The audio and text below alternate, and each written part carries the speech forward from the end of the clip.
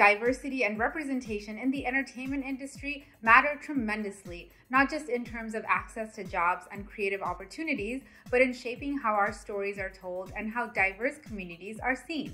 Studies show that representation has slowly advanced in film and television, but that our share in most creative acting, writing, directing, and producing jobs still needs to reach parity with population numbers and our value as an audience. Michael Tran said that while there has been historic progress on multiple fronts, including sharing several Hollywood myths about diversity, progress has been mixed, and the progress we have seen so far is not guaranteed.